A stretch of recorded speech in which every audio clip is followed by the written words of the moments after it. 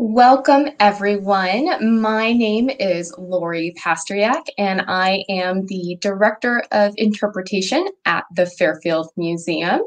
Thanks so much for joining us tonight. We're looking forward to welcoming Nina Sankovitch, the author of American Rebels: How the Hancock, Adams, and Quincy families fanned the flames of revolution. And we're really excited to bring you to the virtual museum tonight at the Fairfield Museum, the virtual part of us. So I am, again, the Director of Interpretation at the museum, and we're really excited to welcome you tonight. So the Fairfield Museum is a private, nonprofit museum and history center, and our mission is, in a sense, to use the past as a starting point to explore and understand both past and current issues and questions. And we really want to bridge those experiences and explore those questions to cultivate a deeper sense of community identity and civic engagement. And as a private nonprofit, we do rely on your support and your contributions. So if you enjoy tonight's program, you can certainly show your support by donating to the Fairfield Museum and History Center. You can always donate right on Facebook. You can also donate on our website, www.fairfieldhistory.org, by clicking the donate button. And we also have a text to give program. At the end of tonight's broadcast, you'll see a screen come up, and that will certainly point you to all of the different ways that you can contribute to the Fairfield Museum. So with that, I'd also like to mention that tonight, with Nina Sankovitch, the author who's going to be joining us, we are partnering with our friends over at the Fairfield University bookstore. So if you really enjoy Nina's talk and you want to read her book, American Rebels, she's going to tell you a little bit about what you can find over at the Fairfield University bookstore. Stop on by there and then come on over to the Fairfield Museum and History Center, because we are, of course, open to the public daily, 10 a.m. to 4 p.m. under the current guidelines. And we, of course, just opened our new Images 2020 photography exhibition, both the juried show indoors and celebrating Victoria Will, celebrity portraitist. Her work is actually outdoors for the first time ever on the museum commons. And so with that, I would love to welcome author Nina Sankovitch, who is a local Connecticut author and tonight's guest of honor. Welcome, Hello, Nina. Lori. Hello. Thank you for having me. And thank you to the Fairfield Museum and History Center for inviting me to do my presentation virtually. Originally, I was going to be in person talking to your members and your guests. But virtually seems to be the way to go now, and I'm really happy I'm able to talk about my book, share my slides, if there's time, take questions. And yes, my book, American Rebels: How the Hancock, Adams, and Quincy families fanned the flames of revolution, is available at the Fairfield bookstore. And if you buy my book from the Fairfield bookstore, I will make sure that there's a signed book plate, get a pic, and a very nifty little tote bag. So you not only get a book, you get a book plate and a tote bag. Very nice. So very exciting. We're so excited to have you. I know we can't do it in person, but this is great right now to be able to share and meet you online. And I also wanted to mention that we will be taking some questions if we have time after Nina's discussion. And so if you do have any questions, you can use either the Facebook comment feature if you're watching on Facebook Live. I'll be able to see those questions and we'll do some moderation at the end. You can also use the YouTube comment feature if you're streaming live on YouTube. So again, if you have any cues, we'll be able to give you those answers towards the end of tonight's broadcast. So feel free at any point in time to just drop a question in. I am going to go to my slideshow now. So let me get there. Okay. Cover of the book. Everybody sees it. Good. My book, American Rebels, begins in the year 1744 at the funeral for Reverend John Hancock. A large crowd gathers for the funeral of their minister because he is a beloved minister. Reverend Ebenezer Gay has come from Hingham, not too far away, to preach the funeral service in the Old North Parish Church. Let me picture that up for you. There's the church, and there is the churchyard where Reverend Hancock will be buried. 11 years earlier, Reverend Gay had married John Hancock to Mary Hawk Thaxter, and now, very sadly, he has to bury him.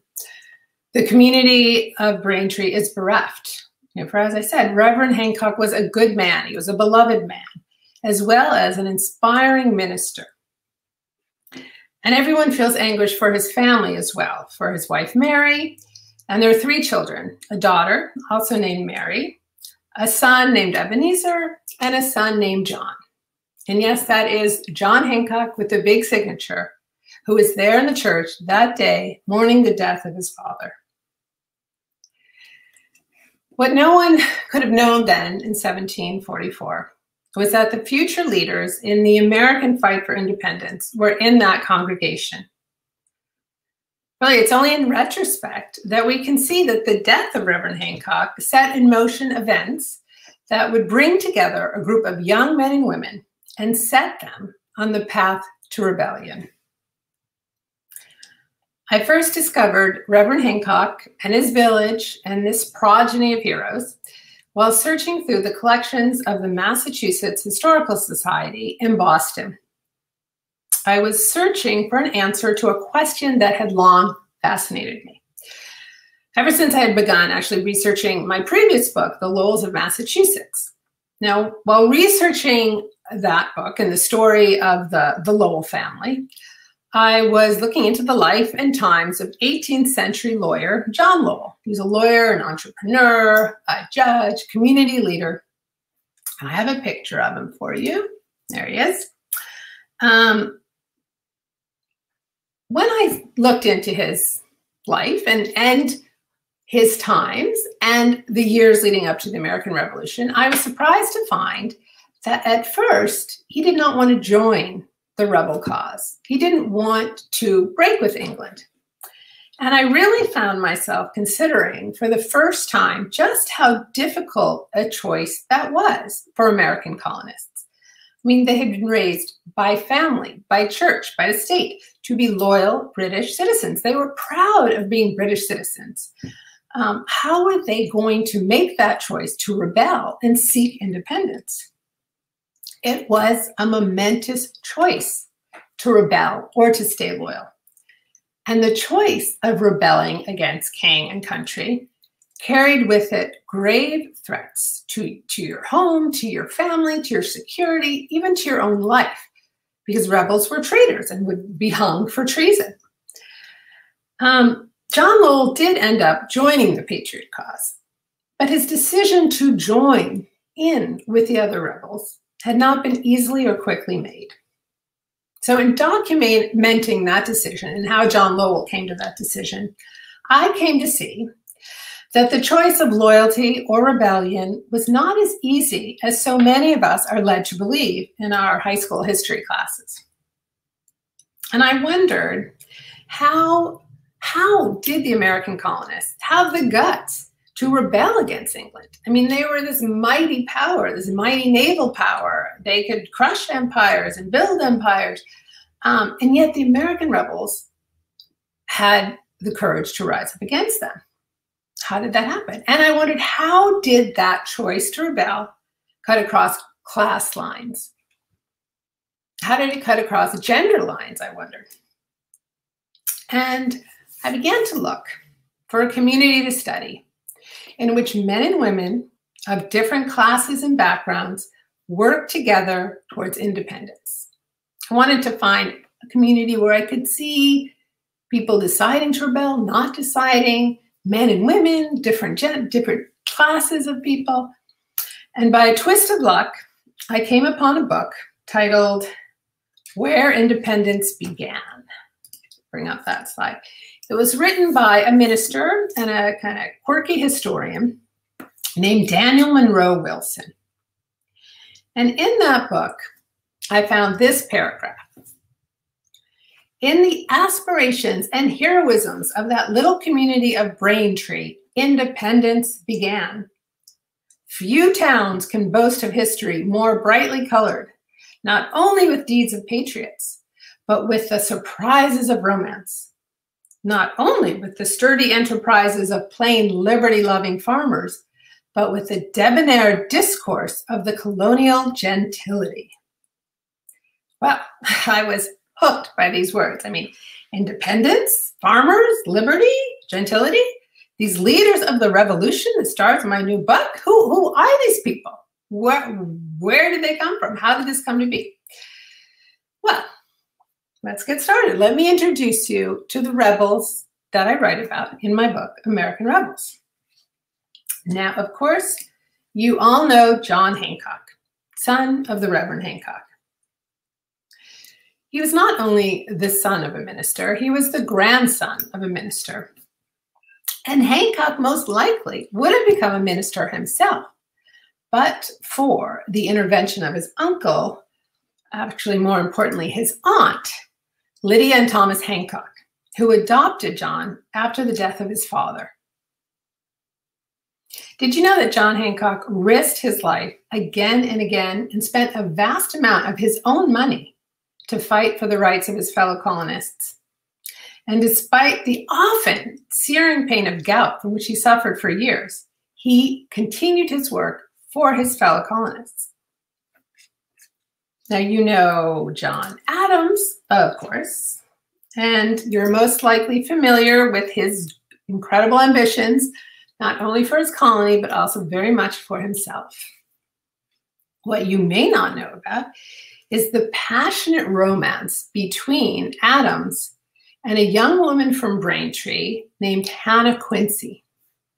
Hannah was cousin to Abigail Smith, who later, of course, became John Adams' wife and became the Abigail Adams we all know and love.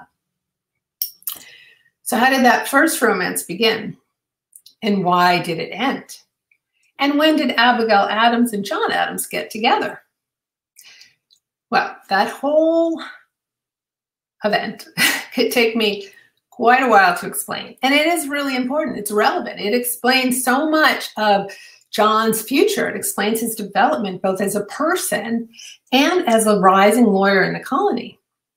But I don't have time to go into that tonight. So I recommend that you read my book, American Rebels, to find out more about John's early life, early romantic entanglements, and how he came to meet and marry Abigail Adams. Here, Abigail Smith, who became Abigail Adams, here she is. She spent a good deal of her childhood in Braintree. She stayed with her grandmother, Quincy, who lived there, a woman who appreciated Abigail's wit and boundless energy. As the grandmother described it, she had wild colts made the best horses, and she was sure that Abigail would grow up to become something special. And she certainly did. Let me introduce another Quincy woman. This is Dorothy Quincy, known as Dolly. Dolly Quincy would become the wife of John Hancock, but only after years of courtship. Why was Dolly so hesitant to tie the knot? Well, I think it had a lot to do with her upbringing. She had known both wealth and deprivation in her life, and she was determined to forge her own path, to be reliant on nobody, and not to be charmed by the wealth of Hancock. In the end, in fact, it was his commitment to the patriot cause that charmed her and that won her over. But not before one last brief flirtation, which took place just down the road from the Fairfield Museum and History Center. Let me take a moment to tell you about the summer of 1775. Following the Battle of Lexington and Concord in April, Dolly and John Hancock had to flee Massachusetts and the Redcoats, and they came to Fairfield, seeking refuge in the home of Thaddeus Spur, who was a family friend of the Hancocks and a wealthy Fairfield resident, community leader. Along with Hancock's Aunt Lydia, Dolly was invited by Thaddeus Burr to spend the summer at his house, while John Hancock went back down to Philadelphia to resume his duties as president of the Continental Congress. Well, who should come for a visit to Fairfield and the Burr homestead but young Aaron Burr? Yep, Aaron Burr. He was on break from attending law school at the Litchfield Law School, the first law school in America. Now, we all know that Aaron Burr is a flirt because we've all seen Hamilton, either on the stage or as I did on Disney+. He was a flirt. And although Aaron was a good 9 years younger than Dolly, the two quickly hit it off because Dolly was also a flirt and she enjoyed spending time with this young, handsome, smart man. In fact, their flirtations grew so lively that even Thaddeus Burr noticed it, as he wrote in a letter to Tapping Reeve, who was the head of the Litchfield Law School. This letter can now be found in the collections of the Fairfield Museum and History Center, which is where I read it, here in the archives of the Fairfield Museum. Now, Aunt Lydia also noticed the fun that Dolly was having with young Aaron Burr, and she wrote to her nephew, John, and told him to get himself up to Fairfield as soon as possible. Thaddeus Burr, on his part, he took care of dispatching young Aaron on his way. By the end of August, John Hancock was in Fairfield, and he was married to Dolly at the Burr homestead on August 28, 1775. The homestead, as it looks today, does not look the same as it did in 1775. In fact, the Burr homestead, where John and Dolly were married, was burned down by the British in 1779. John Hancock encouraged Thaddeus Burr to rebuild his house, and he even offered to pay for the windows for this new house on one condition: that Thaddeus would build a house identical to John Hancock's house in Boston on Beacon Hill. And he did. He did build a house like that. I'm going to show you in these slides. So the house to my left, so hopefully that's to your left as well, is the house of Thaddeus Burr. The house to the right is the house of John Hancock in Boston. You can see they are practically identical. The Hancock Mansion was demolished in the 1800s, and there's a replica of it in Ticonderoga, New York. The Burr homestead was renovated in the 1840s, which is why it now has these big columns and a big veranda, which, as you can see, it didn't have when it was originally built. So after the wedding of John and Dolly, they left immediately for Philadelphia because it was getting a little unsafe to be in Connecticut with the British redcoats breathing down their necks. So they headed for Philadelphia, where John once again took up his presidency, and Dolly went to work. She went to work as the unpaid secretary of the Continental Congress. Now, in my book, American Rebels, I followed Dolly and John and the other young men and women of Braintree through their youth and into adulthood, explaining their connections, their motivations and ambitions, their weaknesses and their strengths. I present their stories to demonstrate how colonists had the courage to rebel against England, to challenge England, and also to illustrate the huge obstacles they faced, both personally and within their communities, in making that final choice to rebel. By focusing in on the particular circumstances of these men and women, we can understand just how monumental a task it was to rebel, and how ordinary humans took on that monumental task and became heroes by caring for their community, by remaining loyal to their community and to their ideals.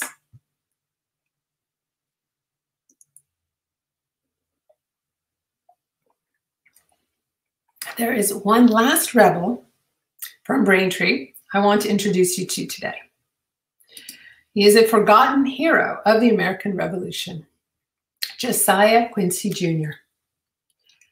Josiah was known in his lifetime as the Patriot. He was called by this name because he was the most impassioned and impassioning writer and orator of his time. Already 8 years before independence was declared, Josiah Quincy wrote about his growing disillusionment with the British government. His words really resonate with me, and I think with how many Americans feel today about our current situation and about our government's failure to address present-day injustices and long accepted oppressions. And I'm going to read this piece out loud, and you can see for yourself. So this is Josiah Quincy writing in 1768. And here we go. To see the daily blunders which are committed and the deep tragedy which is now acting on the political theater, and not to be moved is to be an unfeeling wretch indeed. If the contempt and indignation of every sensible and humane man in Christendom were sufficient to explode a political system, there would be some hopes of seeing change in our colony. Well, over the next 8 years, as England tightened its fist on American colonists by subverting the courts, condemning the free press, prohibiting peaceful meetings, flooding Boston with occupying troops, offering immunity from colonial justice to British soldiers and officers, and attempting to enter and secure private properties for their own purposes, as well as executing warrantless searches, instituting juryless trials, all forbidden under the British rule of law and constitution. Well, the American rebels, the American colonists, grew more and more tired of the oppressions. The flames of rebellion grew hotter, brighter, wider, until they burst into uprising and ultimately the Declaration of Independence. Now, Josiah Quincy was not only a writer and orator, he was also a lawyer, and a much sought after lawyer. In fact, he was the lead lawyer for Thomas Preston, a British Army officer, and the soldiers who were under Thomas Preston's command, who fired on Boston civilians in the Boston Massacre in March of 1770. The British captain had asked Josiah Quincy to represent him because Josiah was known as the best lawyer in Boston. Josiah agreed to do the defense, and then he asked John Adams, Patriot John Adams, to help him with the defense, and Adams agreed.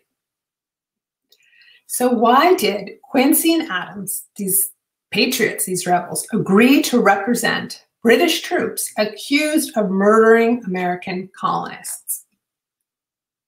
Well, to prove to the world that the colonists of Massachusetts were law-abiding in all circumstances, that they respected the rights to counsel and trial and representation as guaranteed under British law, and that they, the colonists, were deserving of having their rights restored to them under British law. So how did that trial go? Well, not only Boston, but all of the American colonies and England from afar. Now, of course, news of the trial traveled back to England very slowly. They had to go by ship. It would, 6 weeks later before they heard anything that happened, but everyone was following the trial. And I could take up the next hour talking about the trial. Instead, once again, I urge you to read American Rebels to find out how Josiah and John's trial strategies worked. I will share with you that the prosecutor in the case was Josiah's own brother, Samuel Quincy, the royally appointed Solicitor General for the colony. And this, of course, only added more drama to the proceedings. Now, in addition to being a writer, an orator, and a lawyer, Josiah Quincy Jr. was also a diplomat. He traveled far and wide, seeking American unity, seeking peace in America. Despite his crippling health issues, he had been ill really his whole entire life. And in his early 20s, he was diagnosed with consumption. terrible disease that would kind of come back, recur and then die back, recur, die back. And Josiah knew he was going to die young. But he used his illness as a kind of spur to keep himself going in the fight for the rights of colonists. As he himself said, "The seeds of dissolution are thickly planted in my constitution. They must soon ripen. I feel how short is the day that is allotted to me." However short the time he had, Josiah would use it to secure the rights of his fellow colonists. He understood early on the importance of union between the 13 American colonies to secure their rights. A unified front between the colonies would have power against England, while quarreling colonies would not. And so Josiah developed a strategy of diplomacy to promote understanding across the North and South. He knew that the Southern colonies' interests and concerns were different from those of the Northerners. Their economies were different. Religion was treated in a different way. The courts and administrative offices in each colony were different. And yet, Josiah was sure he could bring Northerners and Southerners together. As he wrote in a letter to a friend, "Let us forgive each other's follies and unite while we may. To think justly is not sufficient, but we must think alike before we shall form a union. And once that union is formed, we are invincible." To form a union. Quincy saw that what was needed in the fight against the British was for the colonists to be joined together in their demands and their resolve. But how could he get the process started? So in early 1773, Josiah planned a trip south, in which he would go by sea to Charleston and then travel back north by horse, visiting all the different colonies along the way. Josiah's father, his wife, his siblings, they all counseled against taking the trip. Travel by sea in the winter months was sure to be rough, and it was always risky. The boat would go through waters around Bermuda and then swing back towards Charleston, and people already considered that part of the seacoast to be cursed. The Boston Triangle was already, Bermuda Triangle was already a cursed area. But Josiah went anyway. Unfortunately, his father and his family had been right. Storm after storm assailed the boat the further south they went.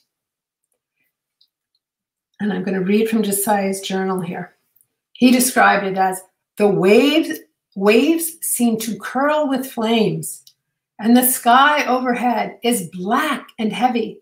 Seas rise in wrath, and mountains combat heavens.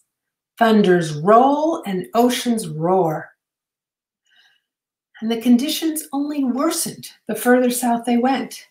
Rain, hail, snow, and sleet descended with great violence, and the wind and waves raged all night. Those are Josiah's words, not mine, written in his journal. It was not until the end of March that Josiah's family back in Massachusetts finally got the news. Josiah was alive. He had landed safely, and all was good. He wrote to his wife to assure her as to his health. "Everything looks favorable at present that way," he wrote. And he wrote about the ample trade, riches, magnificent, and great state in Charleston, but adding, "There is much gaiety and dissipation." Well, the rich and powerful men of Charleston quickly warmed to Josiah. I mean, after all, he appeared to be one of their own. He was rich, savvy, cultured, interested in good food and good wine. They really liked him. Josiah liked them too, but he silently disapproved of many of the activities that he saw going on around him. He wrote in his journal, "Cards, dice, the bottle and horses engrossed prodigious portions of time and attention. Josiah was thoroughly scandalized by how attendance at church in the South appeared to be seen as yet another occasion for socializing, and not the serious practice that church-going was for New Englanders. As he wrote in his journal, in the South, the Sabbath is a day of visiting and mirth, of license and frolic. Nevertheless, Josiah was heartened by meeting up with scores of active patriots, men he described as hot and zealous in the cause of America. Going to stay with these Southerners in their homes, men such as Cornelius Hartnett, a man Josiah called the Sam Adams of the South, and getting to know the men and their concerns, he was sure that friendships and working relationships with these Southern patriots were possible. Ultimately, as Josiah traveled back north, working his way through the South and then the mid-Atlantic, he formed strong relationships with a number of men who would later stand with New England at the meetings of the Continental Congress, which began in the fall of 1774. And then, of course, culminating in the signing of the Declaration of Independence in July of 1776. Get that picture up there. Now, one aspect of Southern life and culture, which Josiah abhorred, and which he predicted would prove to be an obstacle for national unity, was slavery. He was horrified by its prevalence in the South. He saw it everywhere. And he was disgusted by its acceptance by so many of the leaders of the Southern colonies. He saw the treatment of slaves as indications of hypocrisy. As he wrote, "There is much among this people of what the world would call hospitality and politeness, but it may be questioned what proportion there is of true humanity, Christian charity, and love." Josiah feared that the eradication of slavery would be difficult, with great opposition from the South. He predicted resentment, wrath, and rage, and wrote, "Slavery may truly be said to be the peculiar curse of this land." Now, Josiah would set out on one more journey of diplomacy before the American Revolution began. This was a journey to England. It was a last-ditch effort on his part to convince the king that the colonists' complaints were legitimate, that they did not seek war or independence, but only their rights under the British Constitution. There was a feeling among many colonists of New England and also of the Southern colonies that the king didn't really know what was going on in America, that he was being fed misinformation, and that if he only were to hear directly from the colonists, he would see how loyal they were, what good subjects they were, how they should have their rights restored to them. So he went off to England. But unlike the successes Josiah experienced during his journey to the Southern colonies, in England, he found little support among parliamentary leaders for his American position, for his American viewpoint. And the king absolutely refused to entertain his proposals of reconciliation between the colonies and the mother country. Josiah spent months in London trying to sway opinion in favor of the colonists, but he faced defeat after defeat, not only with the king, but also in the halls of Parliament and in private meetings. Disillusioned with the king and with Parliament, Josiah became certain in early 1775 that war with England was both necessary and inevitable, and that it would be terrible. He wrote in a letter to his wife, "Our countrymen must seal their cause with their blood." Despite having again fallen seriously ill with consumption, in early March 1775, Josiah began the ocean journey back to America. Why was he so determined to leave? He was ill. He should have stayed in England, gotten better, and then gone home. Why was it just so urgent that he get back? Because he had been given a secret message, information gathered by the few English allies he had met. It was a message that could help the rebels in their fight against England and would help them understand the king's position and Parliament's position. But, as Josiah wrote in his journal, the message could only be delivered in person. It could never be committed to paper. I must go directly to Boston. No letters can go with safety, and I can deliver more information than could or ought to be written. My going now will be of great advantage to the American cause. Josiah's ship traveled over the ocean, another terrible journey, terrible storms, and he arrived in America, in the harbor, Gloucester Harbor, on April 26, 1775. Now, 7 days earlier, the Battle of Lexington and Concord had been fought, but Josiah knew nothing about it. He had no idea that the colonists had held their own against the British, and that he had been right, that the path to war was now inevitable. So, did he make it to land to deliver a secret message? Did he fulfill his final mission before dying from the illness that had dogged him his whole life?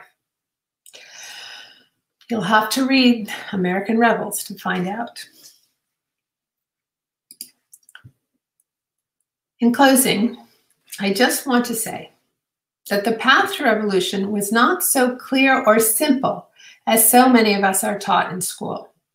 There were disagreements, arguments, full-blown fights among friends and family members over which was the right way to go, to rebel or to capitulate, to stay loyal. There was uncertainty and lots of fear. There was debate and compromise. There was hard-headed determination on all sides. And for those who decided to rebel, they put everything on the line. Their lives, their fortunes, their futures, all in the hopes of securing liberties and justice and guaranteed rights for their communities. The immensity of their sacrifices and the great losses they endured only amplifies how much they valued doing what was right for the world in which they lived. So much of what I write about in American Rebels is relevant to our current situation, not only politically, but also with how they suffered through terrible epidemics, how they received conflicting news reports, how they remained isolated from friends, with letters taking weeks and even months to arrive, how they suffered deprivations in the present and uncertainties as to what the future might hold. And yet they persevered.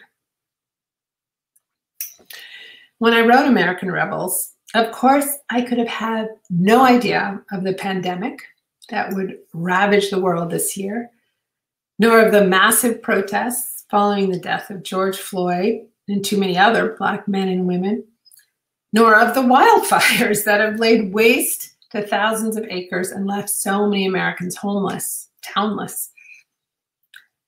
The response to the horrors of the past 9 months has been tremendous. So many say that there has been political, community, and social action like never before. But I say perhaps not quite like never before.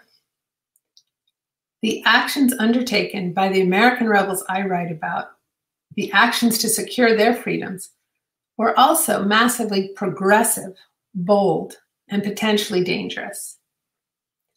In many ways, the issues they faced then, we are facing again today. Brutality of occupying troops, restriction of liberties, failure to be safe in your own home, lack of accountability of policing forces, lack of trust in government and leadership. These are all reasons why the American rebels made the difficult and dangerous decision to rise up against England and fight for independence. A reader of my book has described how I take big figures from history: John Adams, John Hancock, Abigail Adams, and bring them back down to human size. That's because the American rebels were human. They were ordinary people with weaknesses as well as strengths. But there's also no doubt that they were heroes who put their community first, never losing their sense of duty and integrity, and discovering unexpected stores of courage.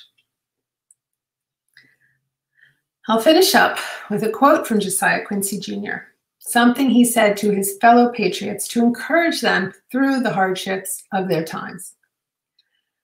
I'm sure we can all find some encouragement ourselves from what he had to say. May you have the fortitude to suffer, courage to encounter, and activity and perseverance to press forward. So I wish for all of us fortitude, courage, activity, and perseverance. Thank you.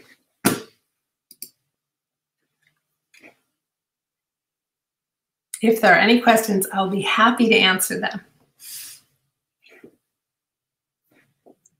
So thank you, Nina, so much for that great introduction to American Rebels and for sharing kind of some really interesting tidbits that I know enticed me and or made me laugh out loud, I will say, during that talk. So we do have a couple of questions, and so I will note to everybody who is watching that you can actually post a question either on Facebook. We can see it here and we can certainly answer. You can also post your questions on YouTube Live. And so I'll just start off with one of the questions that came in on YouTube. How much of what you learned about these men and women and the period came from the journals they kept and the letters they wrote? So those beloved primary sources for all of us researchers and museum people and libraries. How much of what you learned and where did they come from? Right.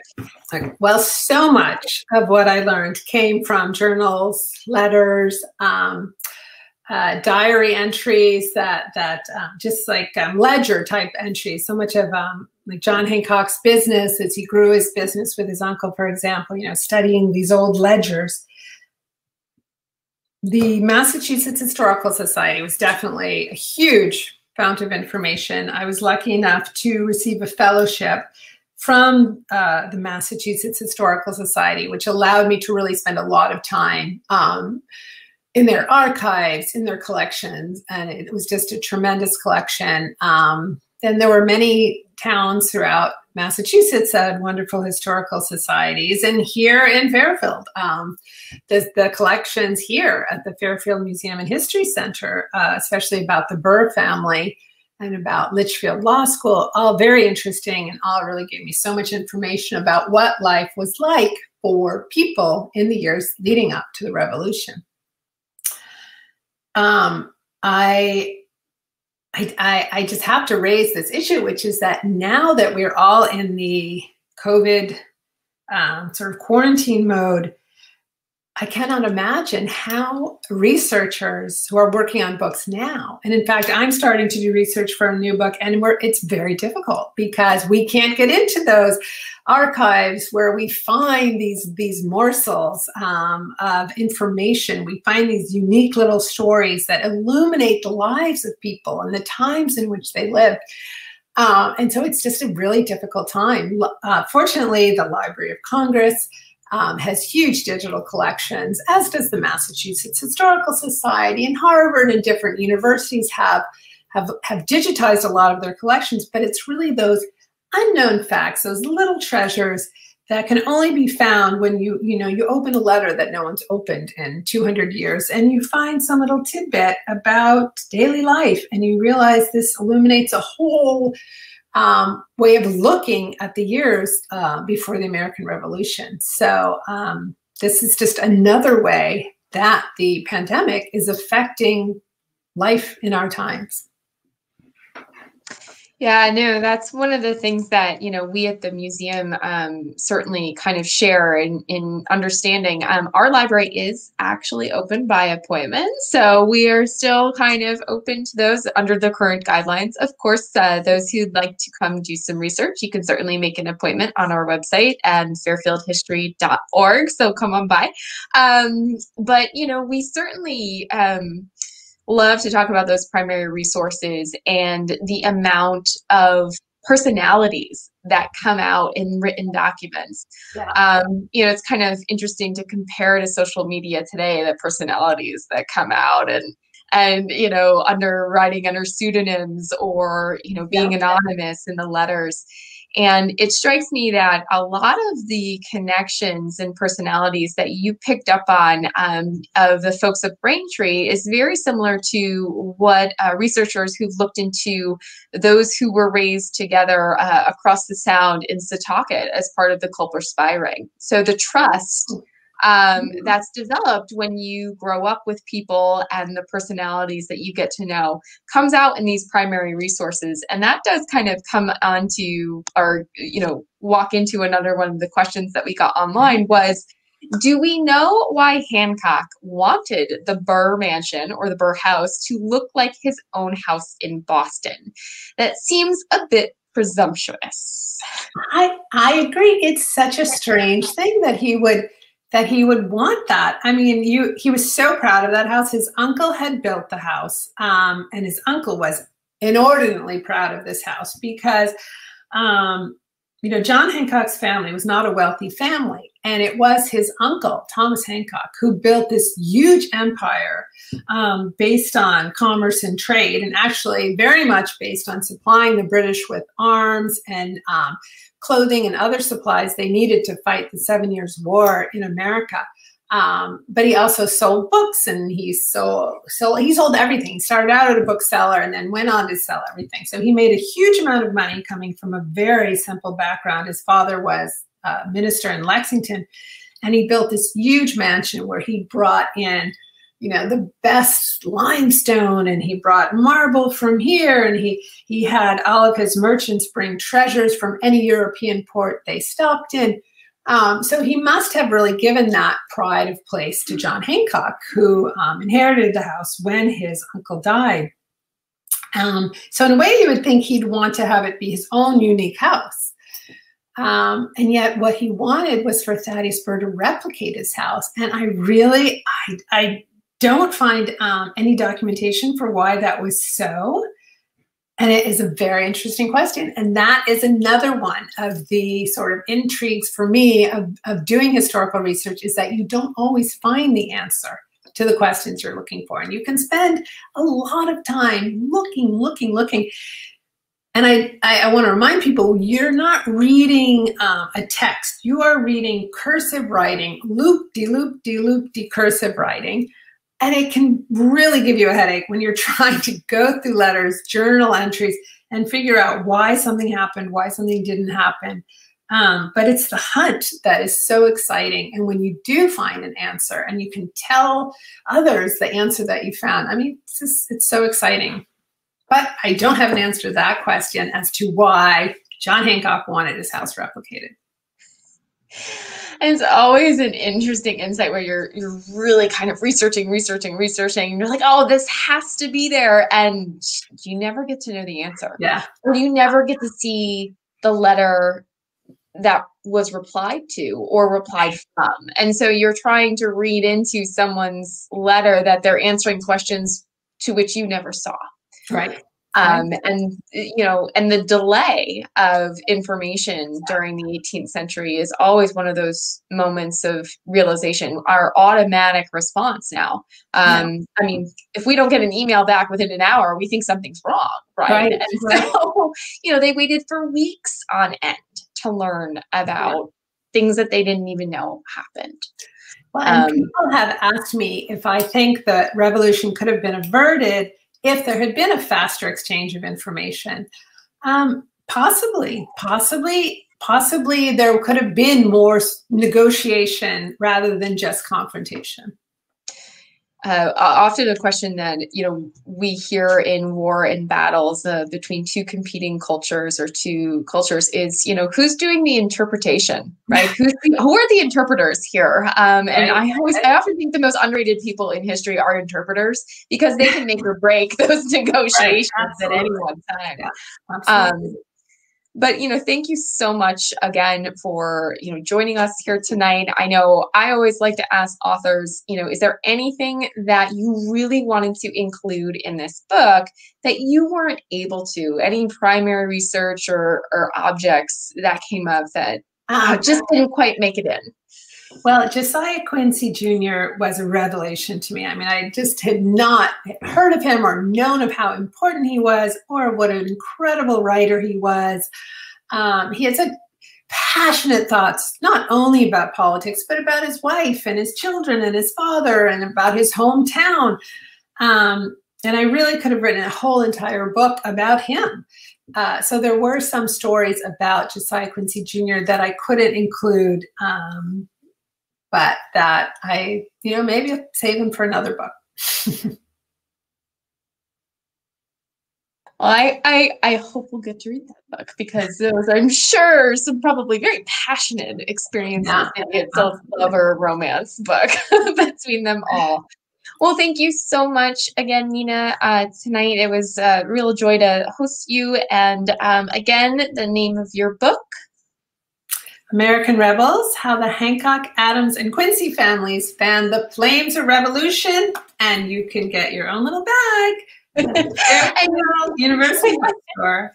At the Fairfield University, at our friends over at the Fairfield University Bookstore. And again, if you're interested in seeing some of these letters or some of the items from the people that Nina talked about tonight, you can drop on by the Fairfield Museum. We are open daily from 10 a.m. to 4 p.m.